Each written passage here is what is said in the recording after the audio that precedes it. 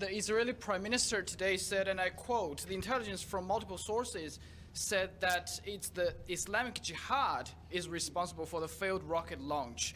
Your response? He is a liar. His spokesperson and digital spokesperson tweeted that Israel did the hit, thinking that there is around this hospital a base for Hamas, and then he deleted that tweet. We have a copy of that tweet, and Talal can share with you that tweet.